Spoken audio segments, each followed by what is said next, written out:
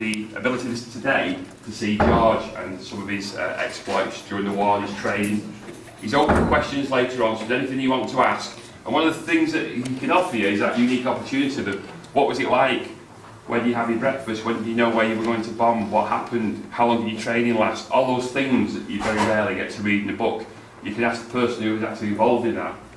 George has got a huge history behind him in the Royal Air Force. Navigation, so he's navigated over Germany during the war, he's navigated Britannias, Sunderlands, Ansons, Meteors, the list is endless. I don't want to take away from what George's going to talk about later on, but he's got a huge history of things that he's flown.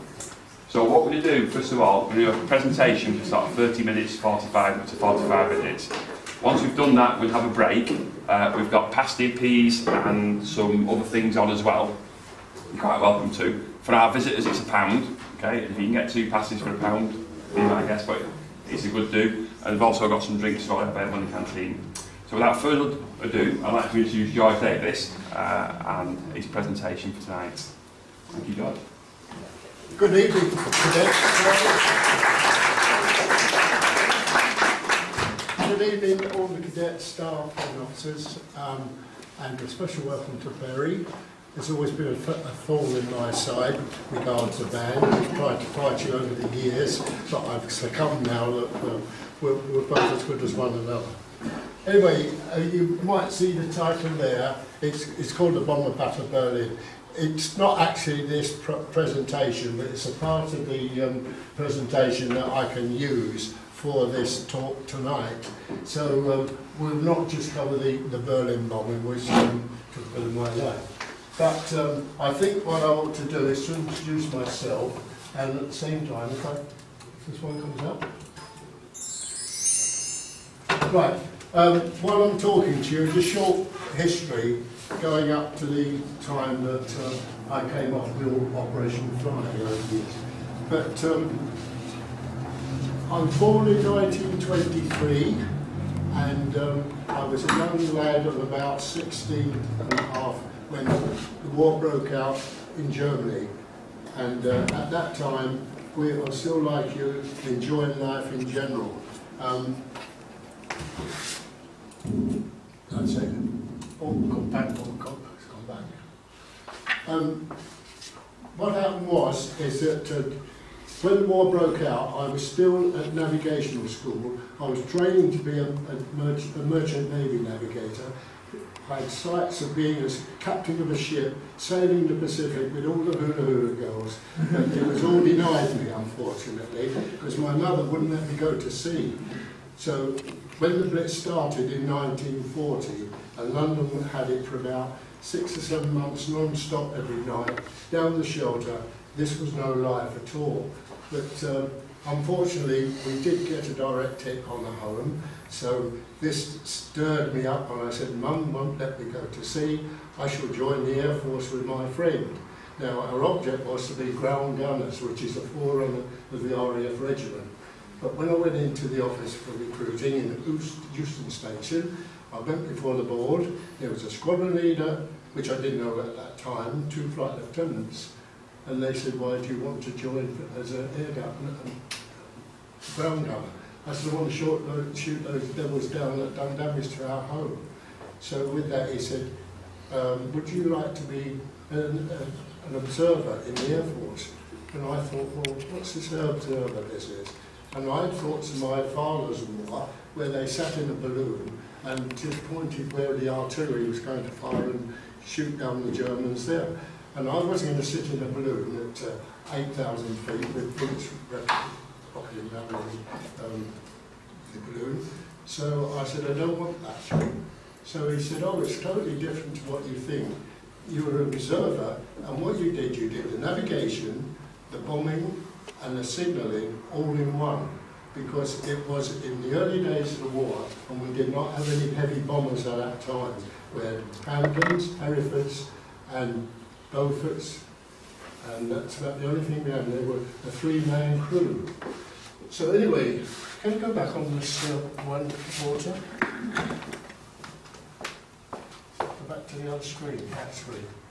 Yes.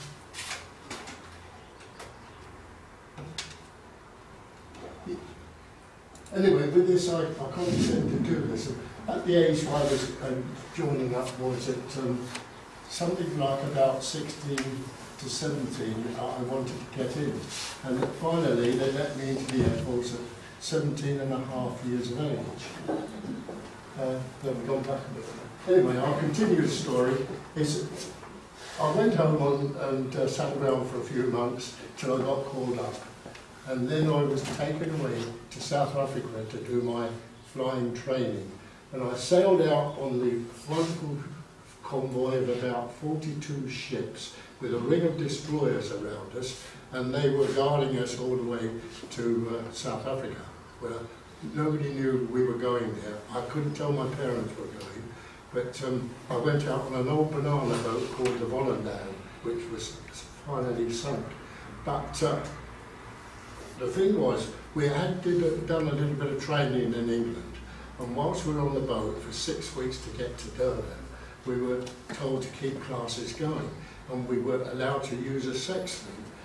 One of the things we were doing, we were working out Greenwich Mean Time, which we're still not wearing our watches, and we had these sextants, and we're shooting the sun around about noontime, and we're finding the approximate position of the convoy between us at about within about 50 miles of where it was in the Atlantic. And we were selling these positions to the soldiers we had on board that were going out to Africa. And we sold them for 6p a piece, today's position, and consequently we're making a little bit of money on the side. But I don't think the captain of the ship was quite happy about his position being given away. But nobody had any access to wireless or that.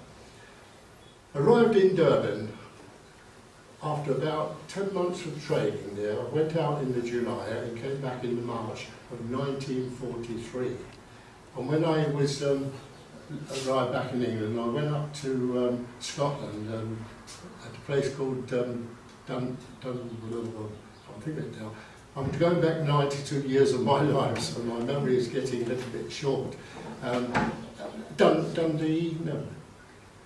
Anyway, I went up there and we kind of got some basic training back over England, and finally we arrived down into Lincolnshire, where we were sent to a place called Wigsley.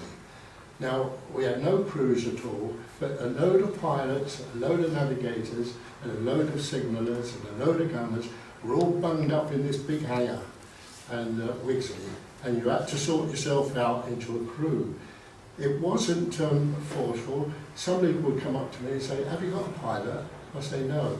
Well, he said, "I've got a pilot, a nice lad over there." So you went across and say, "Do you want a navigator? Do you want a signaller?" And that's how the crew was formed.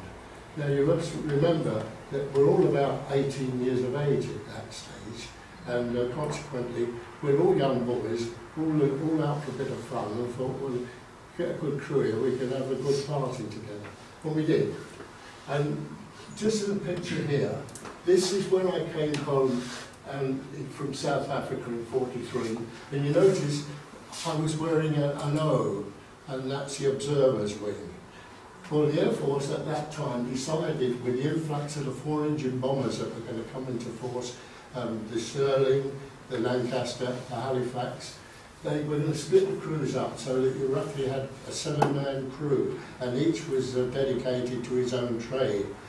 Being a pre-war sea navigator, I was then shoved into the navigational branch, and I finished up as a navigator. So this is a part of my crew here. The one on the left is a little Irish lad, and he was our mid-upper gunner, and that was me in the middle. I was the chiefy, and the lad at the end was an ex-post office worker, and he was my flight engineer. Oops.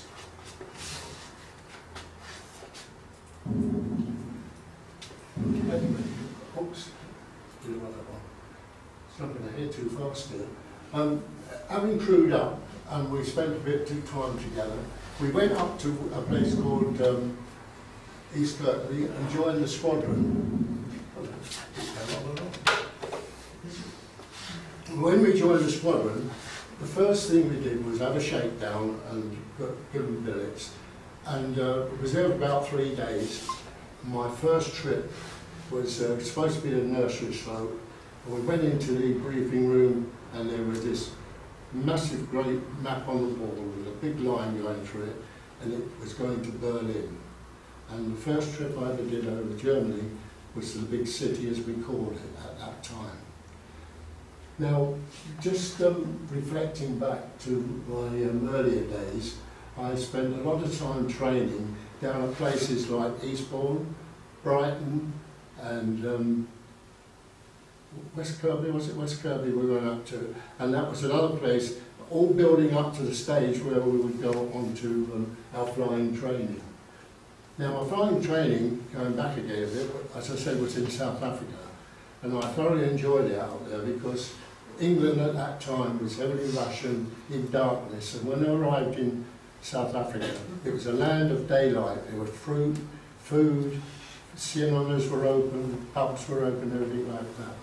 But after about 8 to 9 minutes, you know, knew we were going home. I thought, oh, I'd like to stay here for the rest of my days.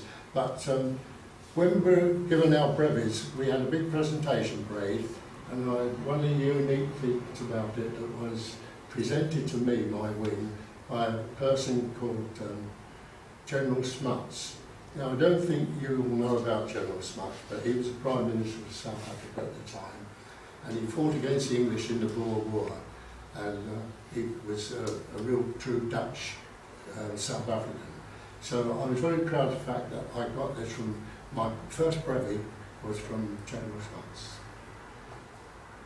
Anyway, coming back to England again, I came home on a ship that now sits in Los Angeles as a hotel.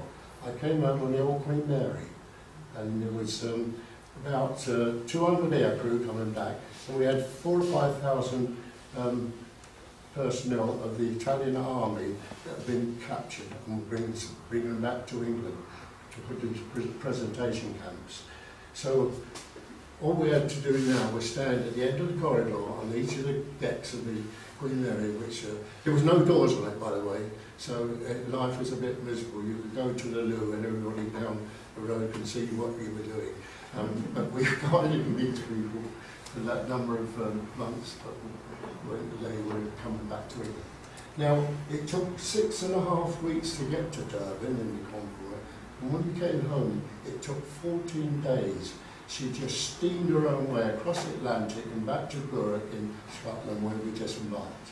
And there was only one death on board. It was an Italian prisoner who died, and they didn't stop the engines and have a sea burial, but they did give this lad a sea burial with the Italian flag.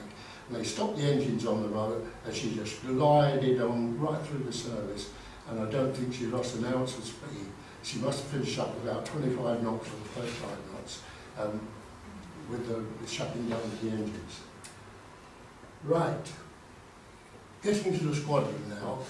What we did on the squadron was this, and I think the CEO was more interested in this, is when we arrived there, we were given a flight. I went into B flight with my crew, and A flight was the other half of the squadron. And we had about 14 Lancasters between us, and there was 7 on each crew to each squadron, and each flight. And with this, of course, it was really night after night that you would have to go out on missions. Now, I do believe that I've got a list of here, but I can't actually show you them. But you saw some of the targets up there which we did use, and the ones we used to go to was mainly the main targets of Germany. All the cities that we used to bomb were main targets of the industrial areas of Germany. And what would happen is this. You go down to the flight office in the morning, and there you go in and on the main flight office. We all had our own sections, and on the board were all the crews with their names and their aircraft numbers next to them. And if you saw your name up on the operations board, you knew you were on that night. You did no more, you had no news of what you were going to do because it was still top secret. Now, I was at a camp called East Kirkby in Lincolnshire, which is about 10 miles north of Boston and about 20 miles west of Skegness.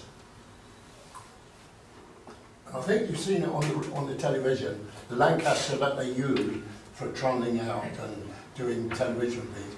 They're the two brothers who maintain that airfield, which their father owned the land of, and that's where East Kirkby is. And it's a preservation place now for the Lancasters. And the operations board was up, your name was on it, your crew number, your captain, etc., and a briefing time. Now, this would be about 9 or 10 o'clock in the morning.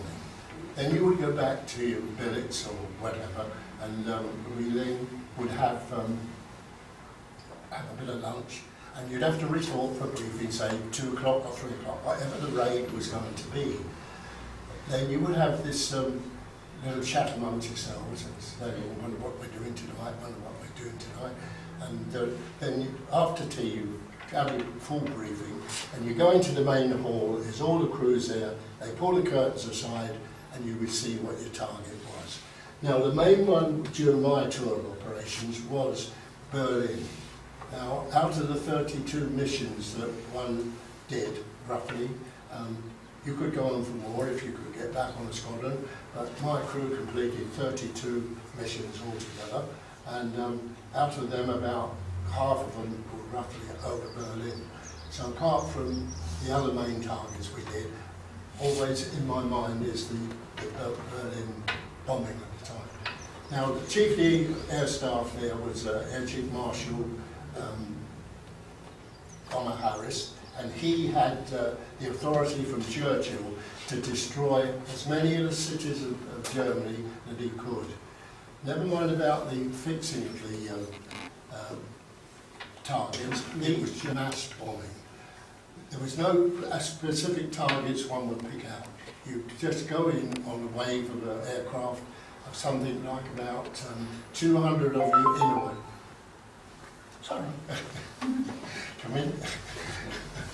Yeah, be about 200 of you in a wave. Now, if you had 600 to 800 bombers over the target, you can imagine that 200 aircraft coming in at 15-minute intervals, the whole of the city in which you were attacking was absolutely devastated. They couldn't fight the fires, the destruction and that, until we'd all cleared out. Now, this used to take, bombing raid actually took over the target between 20 minutes and half an hour. The rest of the time was being en route. So you can imagine the devastation that would be done in that half an hour. Now, on the way in, one would line up for your target, and you would find that as soon as they found out the direction you were coming in, the fighters would be accumulating there. But you all had a good look at the old Navigator, the Lancaster. I wonder if I can get onto the one. Yeah. So that's the one with the about a Lancaster. It was built by Abrose, of course, just down the road here, Chatterton, and you can see there was 7,300 built, and out of that 4,000 were lost. So you can see over half the bomber force was actually devastated. We flew into the target area at heights between 18 and 25,000 feet. You were given an altitude to fly in at over the target, but one would get the captain to inch it up a little bit, because you know, the higher you flew, the further away the flat was at the ground. And we flew at a speed about 225, which is about 240 miles an hour. Now, the takeoff weight was 65,000 pounds, of which of that, half of it was your bomb load. And we carried the types of bombs, as you can see, is the Cookie, which is that great big long barrel thing, and then the 12,000 pounder, the tall boy, was actually shaped like a bomb, and it was designed to destroy the submarine pens and all that. And finally, they brought out the £22,000 bomb, which was to destroy the viaducts over the valleys and that, which they did, and various number of incendiary bombs. Now, you had to carry all these on the airplane, and you're sitting on quite a fair load of HE, heavy explosive, which is quite frightening at times. This is the squadron I served on, which was 630 Squadron, the 6:30 Squadron, as we call it, and it was formed from one of the old squadrons over at Scampton Way and split into two. And as you see, Dr. Thomas Myers, Death by Night. There's the history of it there. It was formed from 57 Squadron and split up into two flights for 630 Squadron. Right. 1943 winter was one of the worst winters they had throughout the war. And as you can see, everybody, and they're not only the ground crew there that are shoveling away, you had to do some of this a couple of hours in the early afternoon before you could go flying at night. And as a consequence was, you were a little bit nudged at the time you had to get airborne, and invariably you went off at dusk or even later. Now there's some of the bombing up of the aircraft. There's the cookie, it's the big round one. It has got a lower aeronautical aspects. It was just a tin drum, 2/3 of it was Bolton HE, and the last third of it was an empty can. So it just used to roll over in the sky till it hit the detonators, those three little pimples on the end, and it would blow a hole in the ground about 400 feet wide. The other ones were the type of lighter bombs, but also ground in the bomb bay you would be packed with lots of high incendiaries. And these high incendiaries would hit the ground after the bomb went off, because you carried them that little bit further, and as a result you had a great big fire burning, and nobody could get near the buildings to save anybody else who was inside it. There's a crew at start-up. This is my crew, by the way. It's a crew I just found in a picture. As a matter of fact, you didn't hang around long on the squadron. I was on the squadron for about 8 months, and out of that time, we were the first crew to finish a tour of operations. There was crews would arrive on a morning, and before they got their billets in where they were going to be bedded down for the night, they would leave their suitcases in the mess hall and go off to briefing. And I've come back from many a raid and found the suitcases still standing in the hallway. Unfortunately, they never came home. So they had to contact the parents or their wives and that, and send their baggage home to them to keep stuff. So as a result, you can see quite see. This was my first raid. This was my nursery raid. It was on the first week in December. I should never forget it. It was snowing as I went out to the airplane, and I thought, oh, they're going to scrub it, please. So I thought I was going to do a little one across the channel and drop my bombs. But as you can see, they dispatched 450 aircraft that night, and it was 425 Lancaster and 50 Halifax, 18 mosquitoes.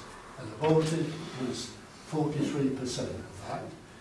Over the target to 2004 to 1024, you can see it was 20 minutes for those 500 aircraft nearly to dispose of their bombs and get away from the target area. They lost 40 aircraft that night, 37 Lancasters, Halifaxes, and Mosquito. When you multiply that 40 by 7, in one night, 280 young men between 18 and 20 were missing or killed. So the younger generation was almost being wiped out on the demand. And there is the direction of the route itself. It was straight out of the east coast of England, right across Holland and right deep into Germany. And it was a bit between just entering Holland and right up to the target area that you were being continually attacked by ME-101, MO-110s, ME 109s and then me 210s. And they would be ferreting amongst the mainstream, looking for you, and consequently you would just keep your eyeballs out all the time. I couldn't look out the airplane because I was too busy with my eyes on the chart. That's a quick copy of my first run over Germany. You can see the first one was Berlin. The next night we went to Leipzig. Then we went to Berlin again. Now you can see there's a break in between. It wasn't night after night. It was the 2nd and the 3rd of December. Then there was a bit of a break. Now the reason for that, the weather was not permitting us to get out every night. It was cancelled because of fog, snow, returning to England, weather over Germany, and marking of targets. So during that period of stand down, we kept a little bit of training going. Now the Y cross country was the original screen, the wiper screen which I read you now, and that was when it first came in. We called it H2S, and it meant highly twice secret, top secret. But we called it H2S, which was the name of that bloody smelly chemical stuff. It stunk, but it worked anyway. And that's how we filled in, say, a week. But there are weeks when we were going out every other night. Now, the German reaction en route to us was the ME-109s, 110s and the 210s. Now, the 210, I will tell you that sticks in my memory because on my last flight over Berlin, coming home, a 210 chased us for nearly 3 hours across Germany. He would not go away, and the gunners were running out of ammunition firing at him. And finally, we tried one last resort. You carry Vary cartridges in the aircraft. You have a gun with a big shell that goes into it and you fire it. It can either fire a green or a red cartridge. Now, you use them on the ground for signalling rather than using radio.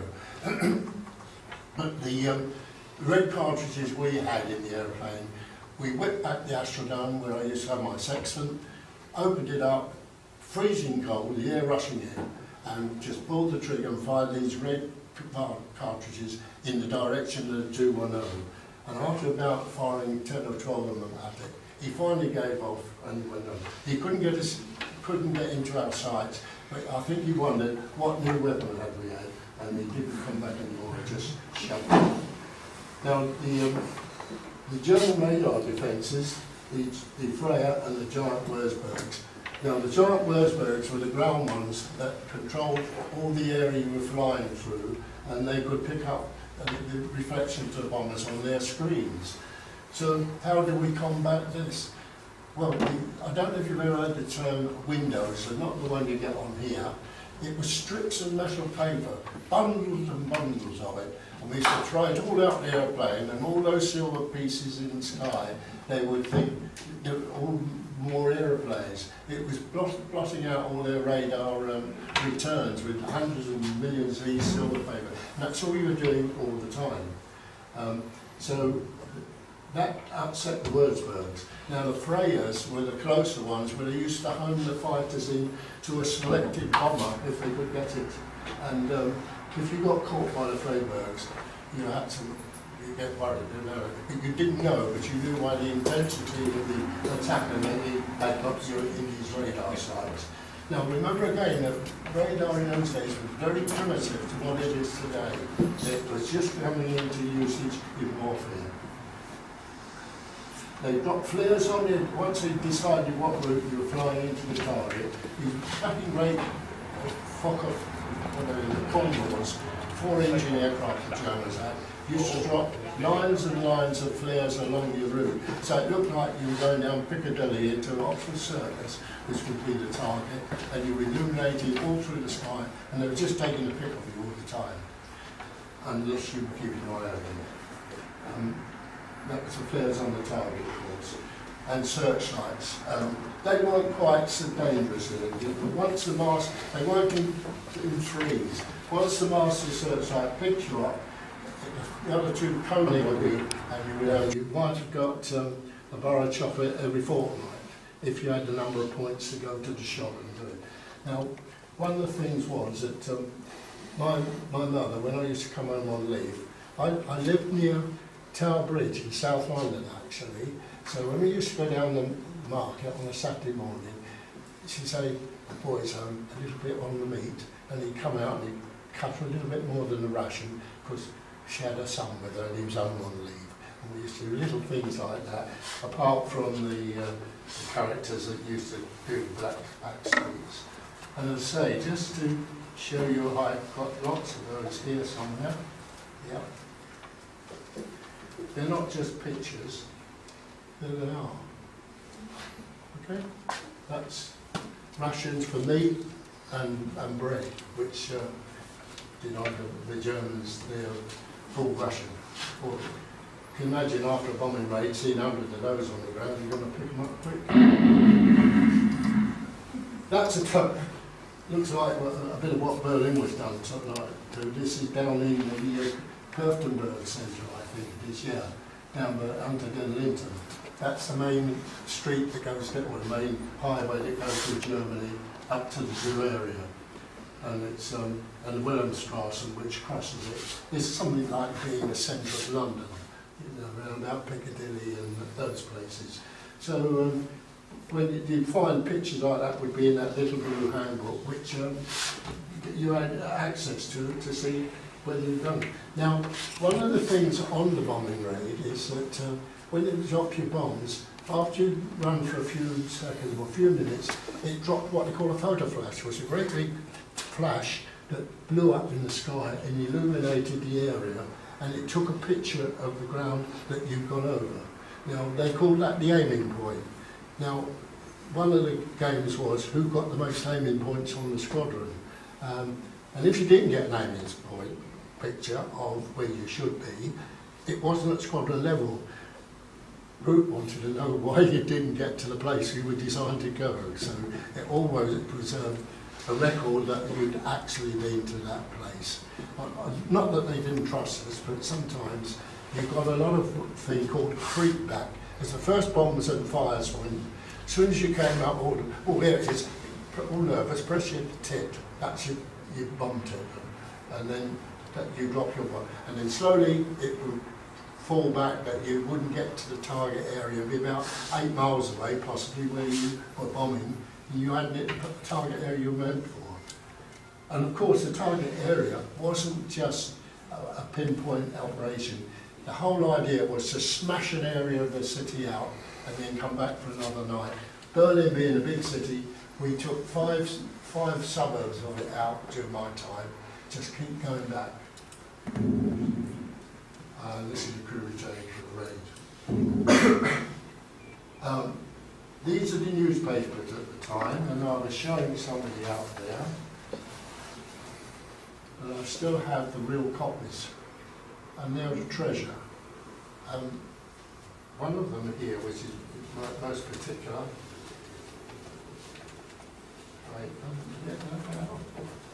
I've had to keep it all under trees of access.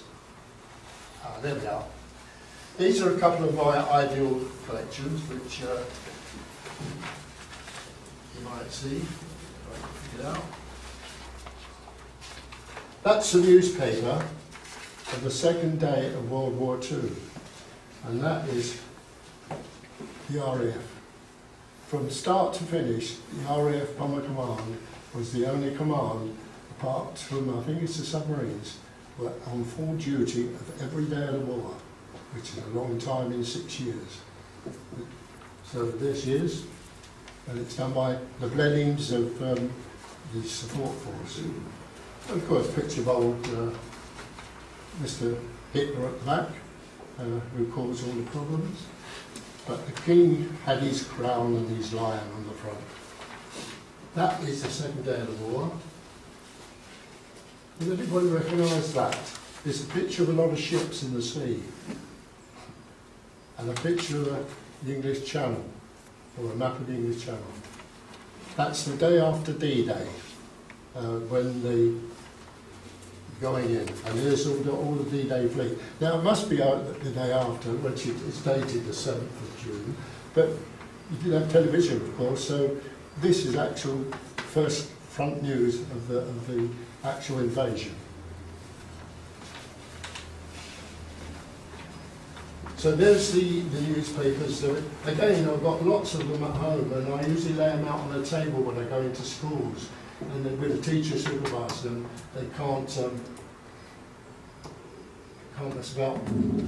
There's a couple more. You can see how much bombing was done overnight. The 300,000. It's negligible compared to the nuclear bomb these days, but it's quite a heavy delivery of ammunition to an enemy. There's your £5,000 that they started dropping during the war. I never had those on board.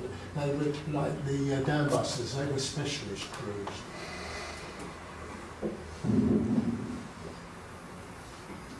This is rather a sad thing. We lost 87,000 total casualties during the war. 56,500 were killed or missing. And the average air crew was 19 to 22. No older than most of you cadets now. I was a cadet for 3 months, but it wasn't in the ATC. It was called the Air Defence Cadet Corps of Great Britain, and I joined it in 1939. I didn't join it because it was a war. I joined it because you got bloody good pictures of aeroplanes sent to you once a month. I had no thoughts of aeroplanes. My land of life was boats.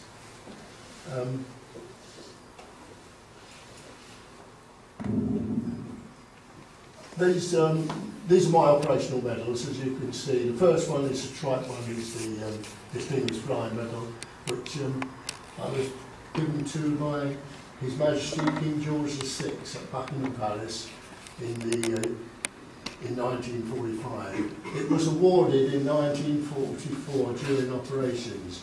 I've got the London Gazette at home, but with so many people getting medals, they were quite a queue at Buckingham Palace. I mean, he was working all day pinning them on people and that. So when I went in there, it was, I think there was about 150 people being given medals by His Majesty. But that's a very interesting thing too, because what happens is, I'll tell you about it, you get to the gates of Buck House and you go in and you're escorted by a constable, and you're taken to the main entrance and round the back main entrance, the side entrance for the guests to come in. And they take you in and assemble you in this big room, and then you hang about there and you're told what you're going to have to do, and then you just wait for your name to be called. You come out the door and you're in the stateroom, and your friends and relatives are sitting there watching the thing. And then on the stage, or this platform above, some sloping walkway going up, and you walk up the slopeway to His Majesty, who has his itinerary around him.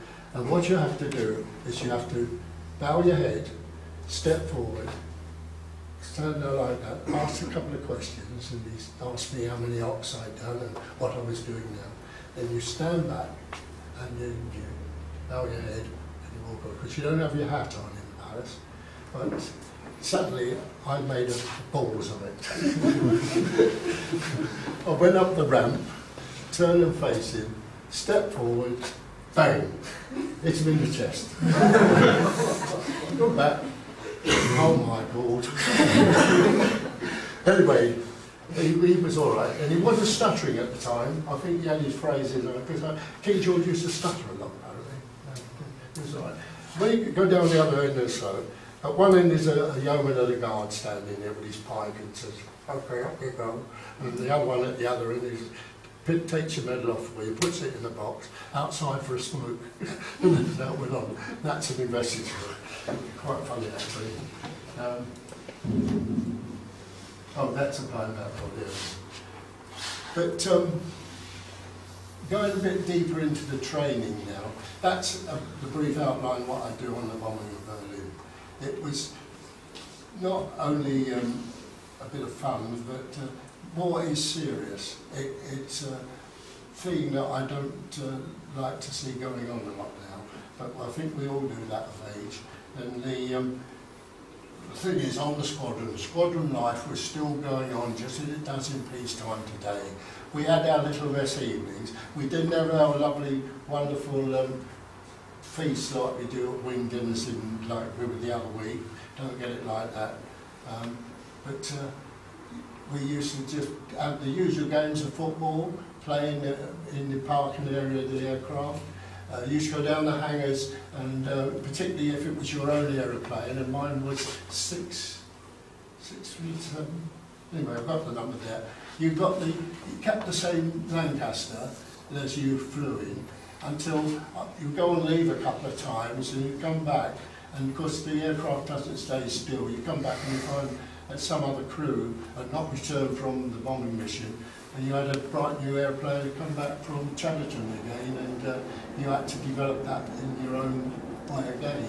So you don't keep the same number until it's lost on operation by some other crew, except your own. But we had a very good ground crew. We had a Canadian lad, we always flew S for sugar, but he named it S for Sandra, which he had his Sandra on the side of his aircraft painted on the nose, and that was his special aeroplane. As a matter of fact, my daughter's second name was Sandra, so I gave her that in memory of it. But the ground crew, we used to take them out and have a beer with them in the village, down at East Kirkby village where we were. A little tiny village in the middle of the wilds of Lincolnshire, and the two pubs in there used to say, "Oh dear, busy tonight, there's no ops on." But if there was ops on that night, that village was sealed off. You couldn't telephone out of it, and all the people, the inhabitants of the village, couldn't contact the outside world. Because one slip of the target area, which happened at Nuremberg, which was a disaster for Bomber Command, they lost 94 airplanes in one night at Nuremberg. Now, fortunately, I avoided that, or my crew avoided that. We were supposed to go on leave, and the flight commander said to Robert's crew, which was my captain, "No leave tonight, it's full effort." So we didn't go that night, weather. Second night, we still wouldn't let us go on leave, full effort. So scrubbed again. The following morning, he weakened the CO. He said, "Right," he said, "you've had about too long, go on leave." And I was on leave the next morning, down in London. Mum brought me up my tea in bed and a paper, because my dad worked at the Evening News in London. And there it was, 94 bombers gone down on Europe. And I went, oh, I would have been on that if it had been there another 24 hours. That was it. Day-to-day life in England at wartime was pretty hectic. I used to go on leave, and I could go on else, and had a better time than my two brother-in-laws who were out in the desert. One got killed at Salerno on the Italian coast. The other one came right through, and he was in the tank regiment. And he didn't get home until 1 year after the war ended, unfortunately, because getting the troops home took a long time. But yeah, I used to go on leave, meet my girlfriend, in future became my wife, and we used to go to the cinema and the theatre if they were open. Sometimes the bombing raids would destroy a few of them in London, mainly where I used to spend my time up in the West End, amongst all the Yanks. The money was, because I was only doing all this on £4 a week, bombing Germany. That was a lot of money, because the soldier was only getting about £2.50. So, you know, not too bad, all right. Didn't go on, you couldn't go near any of the holiday resorts because the land was locked against invasion by the German forces, which we thought would come, but it never did. So life in general was not too bad. I was, 19 mainly throughout that period, and I thoroughly enjoyed what I was doing. And a lot of people say to me, "Were you frightened? Were you scared?" And I can't ever recall being scared, because, again, just a little bit older than what you lot are now, except the back row, of course. But you know, you don't feel scared, you're just having a bit of fun. And all I had for my days at school was a bicycle.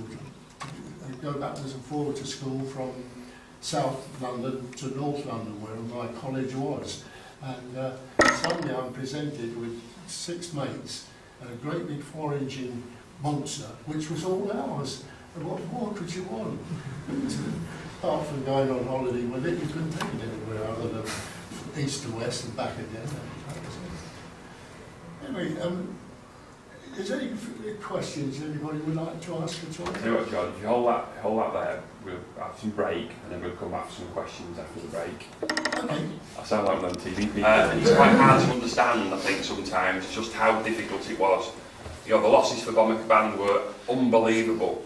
If you've ever been to Berlin, Berlin is a fantastic city now. It's absolutely beautiful. But one thing you notice about Berlin, it's modern. There's very few of the buildings still standing, so it's a very interesting place to go and have a look at.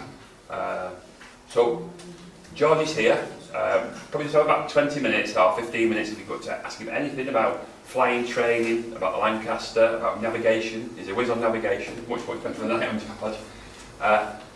You're quite welcome to do so. So fire away with any questions.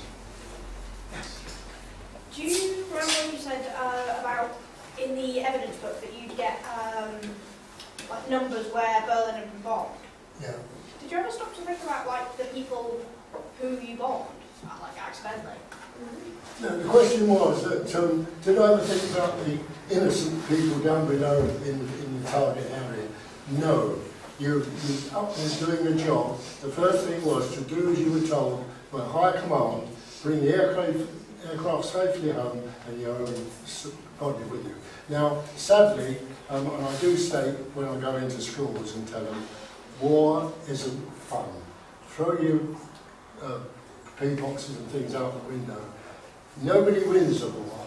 There's a victor, but everybody loses. Lovers, separations, homes. That's the main thing. I thought about that after the war, but sadly, at the time of the operations, it does not enter your head. But, I feel commiserating now for them, but I'm here. There's a lot of my friends and all. Yeah? Like, what sort of equipment did you have in the plane for, well, like, to use while you're navigating? Well, I don't know if you still use it in the ATC, but we used the little calculator or computer, and we used to use that for working out speeds and things. Question is about instrumentation you use, apart from and a pair of slide rules, which you stood up and down on a chart. Dividers, of course, for measuring distances, all rather primitive in its own way. But for normal navigational purposes, you use a sextant. Now, when you're on target bombing, you don't use sextants for that. You're not going to stand in an aeroplane with an astrodome and a Lancaster Bombers behind you trying to shoot the stars. The route was fixed for you by the mosquitoes. So the navigation was something like it is today in the one airplane, is beacon to beacon. Beware, the beacon being a flare in the sky from a mosquito would be a turning point to that place, and a turning point to that place. Don't hang about there, because that's where the fighters would be sitting. Every time a mosquito dropped a flare, he knew that people were going to be in the vicinity of that flare.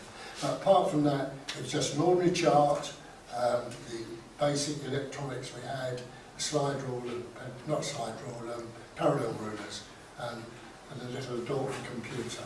I could have brought all these bits in with me, but again, one's laying out on the table so you can see them.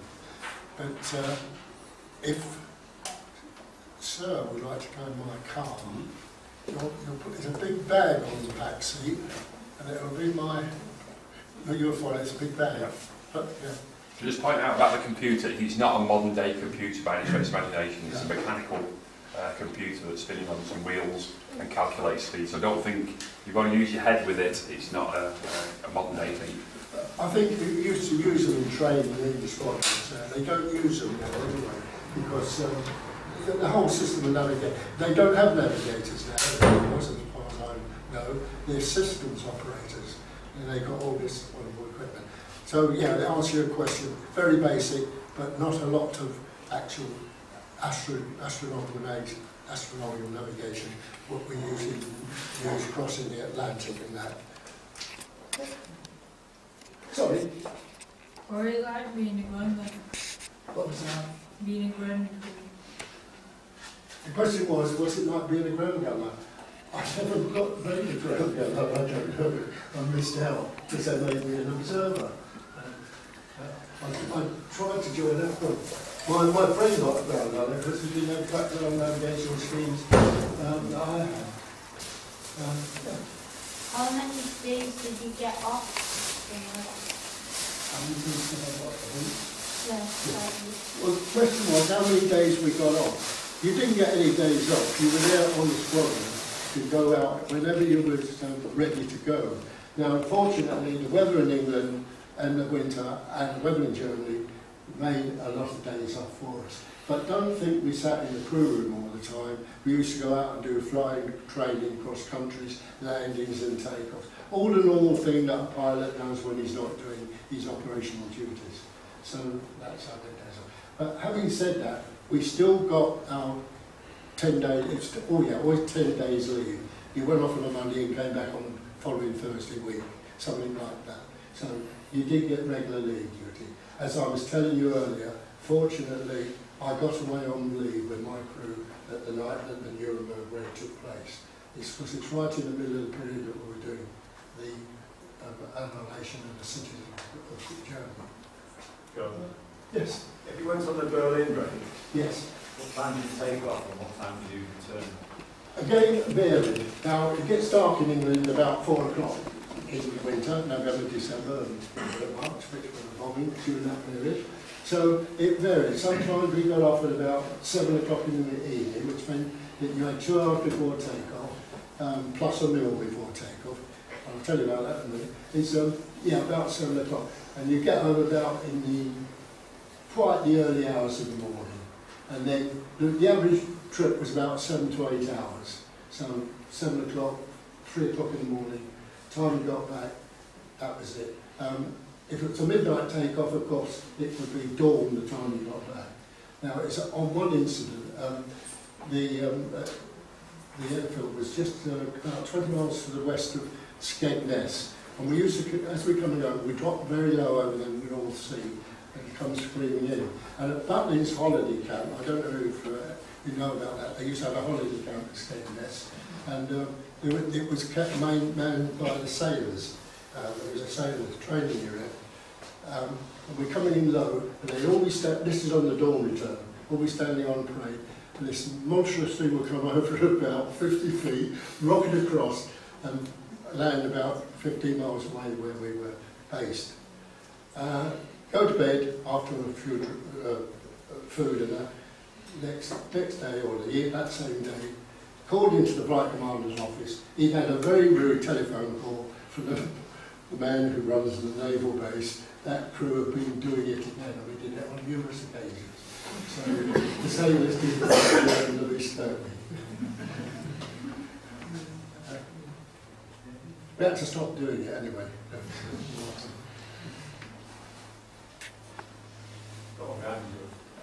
Oh, I'm sorry. Shout out. What was it like when you went home to your family, like when you were on leave? Well, I didn't tell them a lot. My mum didn't want me to go to sea, and she wasn't very happy when I joined the Air Force.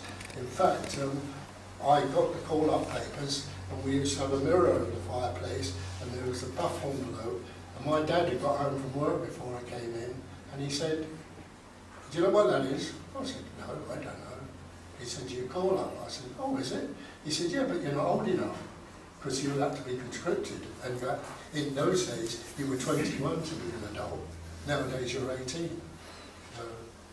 He said, "Your mother will kill you when she comes in." Anyway, she did. She ranted and raved, went off her head. My dad softened her down and said, "In a year's time they'll take me and put me where they want. He's going where he likes." And then from that moment she's a very proud woman. And when I came home from South Africa with 3 big stripes and a big shining O on here, she was home. That's how she took it. Yeah. Some of the questions at the moment, but one of the things was most of the bases for the bomber crews were in Suffolk, Norfolk and Lincolnshire and Yorkshire, all on the east side of England, but mainly in Lincolnshire most of the bombers were, and I was in what they call 5 group, and Butch Harris's own group. That's where he picked all his elite crews from, the Dambusters and Turpins, and all came out 5 group.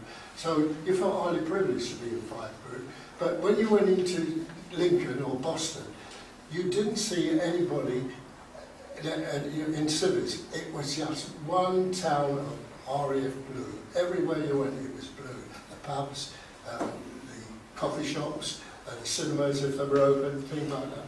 So consequently, you never saw hardly a civilian around. It was an Air Force blue. And I think there's a guy died the other day. They sold his VC. He got 237,000 for it or something. And I can't think of his name now. But we used to go to the skating ring in Boston, and I remember bumping into him. And it was just ordinary Scots lad that brought home a flaming bomber. I mean a flaming bomber. But he had the VC, and he was quite a nice guy. He died the other week. Yeah. Yes, sir. What types of aircraft have you actually flown in your RAF? Well, I start off with the war, of course. My first flight was an air cadet, which I say are not quite the same air cadets as you are. I flew in that Lysander. It's a monoplane airplane with a backward-looking gun turret and a pilot up front. And I flew that at an airplace called Croydon Airport, which was London's famous airport before the war. Then I graduated onto Anson's, where I did my navigational training in South Africa. I did the navigation on that in South Africa, a place called Port Alfred, and I did my final navigational training on Oxford's, which is a little bit faster than Anderson. That was in South Africa. And I came home, and lo and behold, I went up to Dumfries, that's the place I got, and to get familiarised to fly over England in both day and night, I flew in a Boffer, which was a torpedo bomber, and sad to behold, that's where I had my first crash. We took off on Dumfries Airfield in a Boffer, and the starboard engine fell out.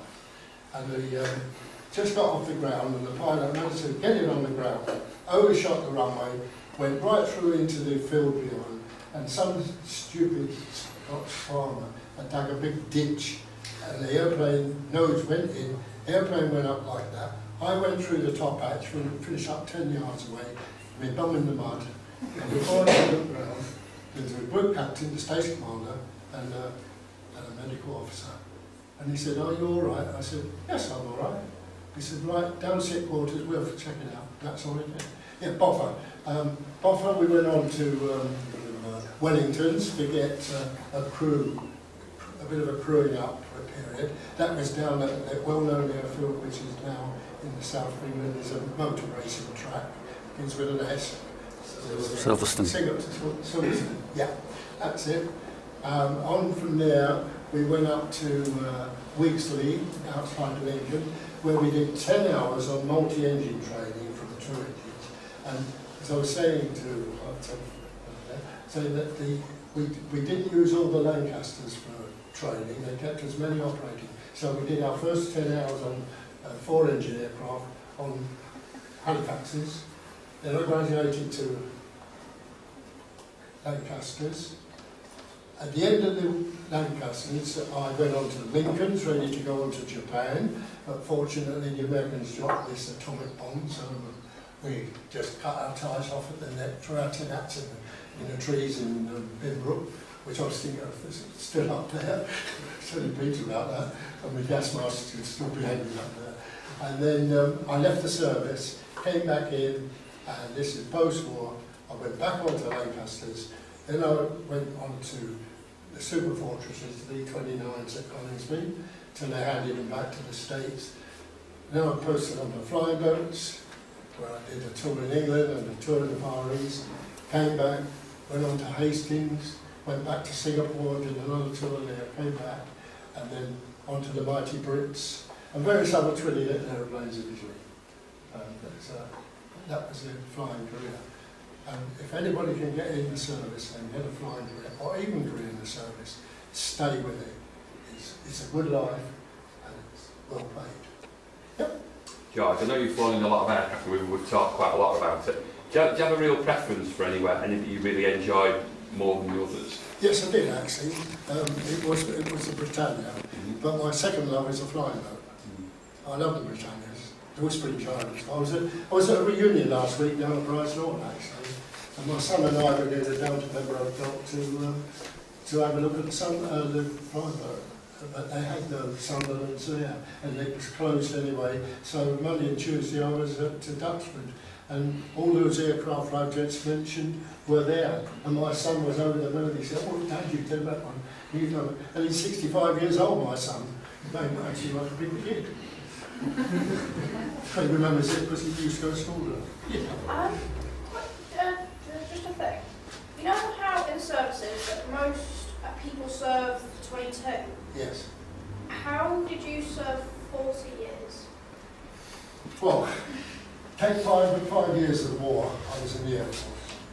I left the Air Force, and about 2 or 3 months later, I had a letter from the Ministry, or the Air Ministry it was then, said, "Will you come back?" In terms like that. We've got lots of airplanes on the ground, nobody to fly in. So I went back to the unit, Bolton, and I went down to, I think the name of the airfield out in Essex. I had to report there, and I had a medical, and they said, "You're still fit for flying. Can you come back at such a date?" I was now married, by the way, and I had to put words to my wife. "What do you feel like?" And she said, "Well, I think you'll enjoy it, yeah." I said, "Well, you'll be joining me sometime." So I went back in after 6 months or so after the war ended. I signed up for 8 years, and you got a gratuity of £7,000, which is a lot of money then. I thought, "I'll have some of this." And I signed on for the 8 years. In the between, I was asked, I went to see the group captain, and he said, "Will you serve for 22 years? So I said, "Give me a moment," and a couple of days, spoke with my wife, okay, signed for 22. In the meantime then, that period, they brought out a scheme to the age of 55, and you asked if you wanted to stay. I love flying, so I stayed till 55. And at 55, I came up and I come home on leave, just started on my leave, and I was living in Little Lever at the time. I'd been in the office in Great Moor Street, and the chap again at the Air Ministry rang up and he said, "Oh, George," he said, "it's David," and it was my wartime captain. He said, "Yep." He said, "Will you do 3 years and go to Germany?" I said, "No." I said, "I've had enough travelling." Consequently, I turned to the wife and said, "He's offered you Germany, you always want to go there." I said, "No." So we came back next day and said, "Will you do 3 years and go to Leaving?" I went to Leaving, which took me on to the age of 58. This was 1981. And then as I was clearing the office at Finningley, where I finished up, the flight commander called me in and said, "The boss says, will you stay till you're 60? So I went, I think I've had enough. My wife wants to see me again.